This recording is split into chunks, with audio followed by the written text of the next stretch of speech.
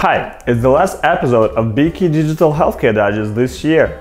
We decided to make it a Christmas special and selected 10 most impactful and industry-changing news. Coming in at number 10 is the first meeting of expert panel on digital health. The World Health Organization's group met to discuss data governance, ethical use of digital health, and its benefits for communities.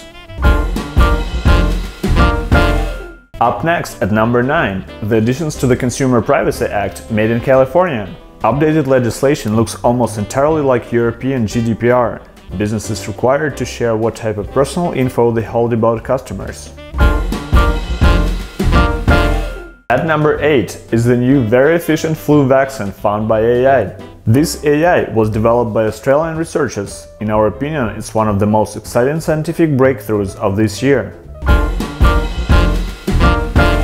At number 7, there are 5 digital health companies that went public in 2019. It's Livongo, Health Catalyst, Phreesia, Change Healthcare, and Peloton. It means the beginning of the large IPO wave in the industry. Coming in at number 6, value-based care and accessibility won this year's funding race. Telemedicine and analytics startups became the most funded digital health categories in 2019. At number 5, Facebook joined tech giants in digital health. The company allowed its users to find doctors and schedule appointments through their app. Apple's moves in the industry are at number 4. The company launched the Research app and 3 innovative studies participants can follow through with their devices, and acquired Tuyo Health, asthma monitoring startup.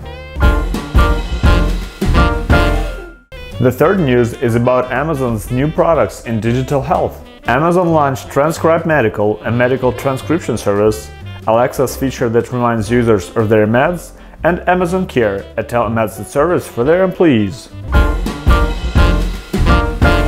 Up next, at the second place, is news about Amazon's acquisitions. Now PillPack, a virtual pharmacy, and Health Navigator, a digital health startup that develops API, are part of the company.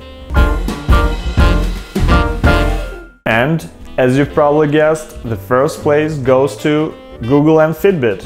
Alphabet announced its plans to acquire Fitbit for $2.1 billion. The acquisition will close next year. What an eventful year we had! We hope that 2020 will bring even more advancements in digital health, and BeKey is committed to contribute to the upcoming innovations. Merry Christmas and a Happy New Year!